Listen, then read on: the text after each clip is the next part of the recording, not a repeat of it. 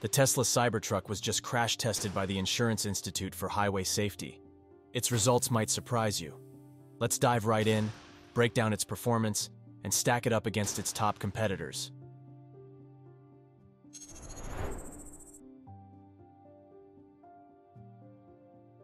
The Cybertruck was tested in the updated moderate overlap front crash test, which primarily evaluates how well a vehicle protects rear seat passengers in a frontal collision.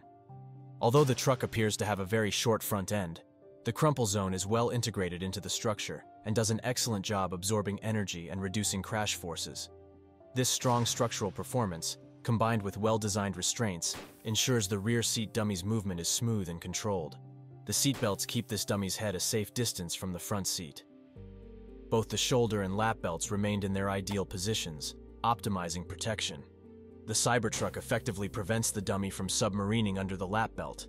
The dummies in the Rivian R1T and Ford F-150 Lightning both experienced dangerous submarining.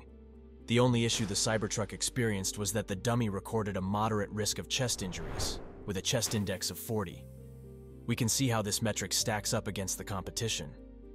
Look how much better the Rivian and Cybertruck are than the Lightning. All of the other Cybertruck's injury risks are low. Overall, the Cybertruck delivers very strong protection in this crash test. It notably outperforms its peers, especially the poor-rated Lightning.